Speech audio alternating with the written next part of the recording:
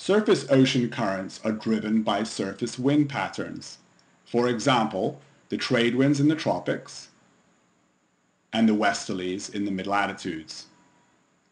The trade winds in the tropics drive surface currents from the east towards the west, and in return, the westerlies drive surface currents from the west back towards the east.